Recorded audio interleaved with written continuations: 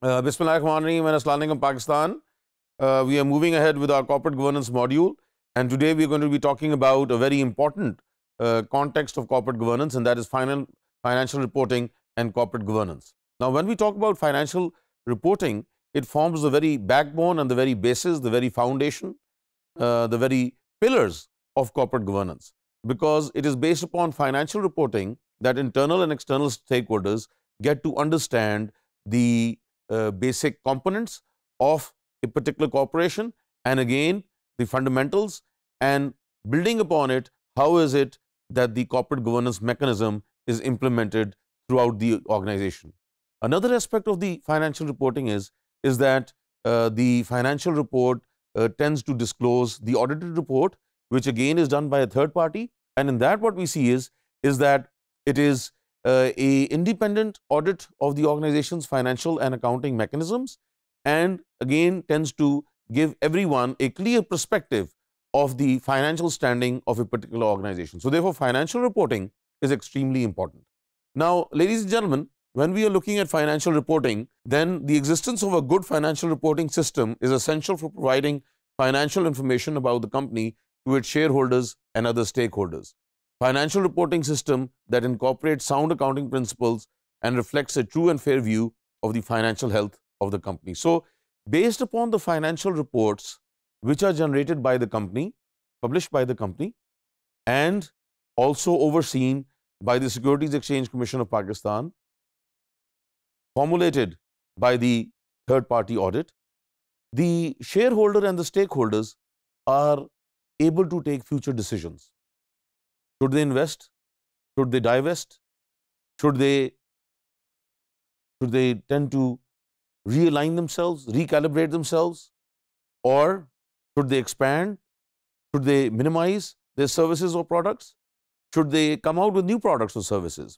So all of these decisions are taken based upon the financial reporting which is provided to all the stakeholders and shareholders.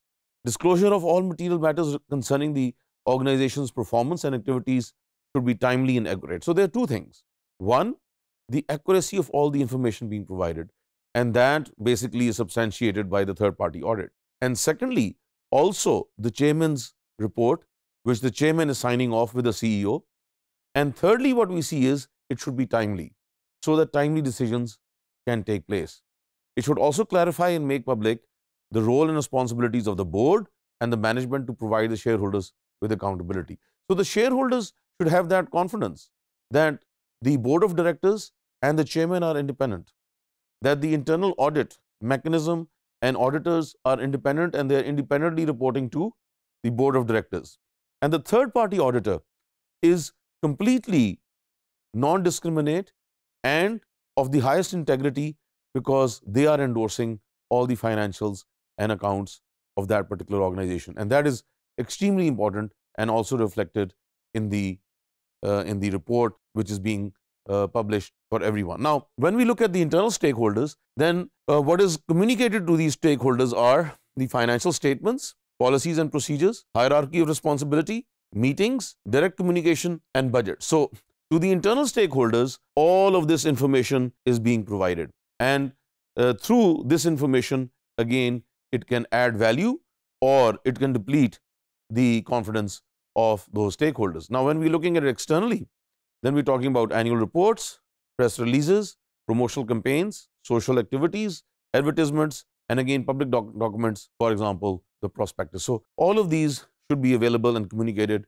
to the external stakeholders in any good governance organization. Now, according to the OECD, the Organization of Economic Cooperation and Development, there are certain principles, and one of them is about disclosure, which should include the financial and operating results of the company objectives, and major share ownership and voting rights. So all of these are encapsulated by the disclosure clause. The remuneration policies for members of the board and key executives, and information about board members, including their qualifications, the selection process, other company directorships, and whether they are regarded as independent by the board. So again, all of this also has to be disclosed so that decision makers and stakeholders can make their timely decisions. The disclosure should also include related party transactions, foreseeable risk factors, issues regarding employees and other stakeholders. So all of these three are extremely important in the disclosure paragraph. Governance structures and policies, in particular the content on any corporate governance code or policy and the process by which it is implemented, are all extremely important in the context of the OECD principles and lead towards a holistic corporate governance model emerging. Information should be prepared and disclosed in accordance with the high-quality standards of accounting and financial and non-financial disclosure. An annual audit should be conducted by an independent, competent, and qualified auditor, just like I was mentioning earlier on, that the third-party, independent, integrity-focused auditor is a very important component of the financial report which is being developed. Now, when we look at the external auditors, they should be accountable to the shareholders and owe a duty to the company to exercise due professional care in the conduct of the audit. Channels for disseminating information should provide for equal, timely, and cost-efficient access to relevant information by the user. So this is extremely important. Now, so in the end, if we want to sum up the impact of the financial reporting in corporate governance, the corporate governance framework should ensure that timely and accurate disclosure is made on all material matters regarding the corporation, including the financial situation, the performance, ownership, and governance of the company.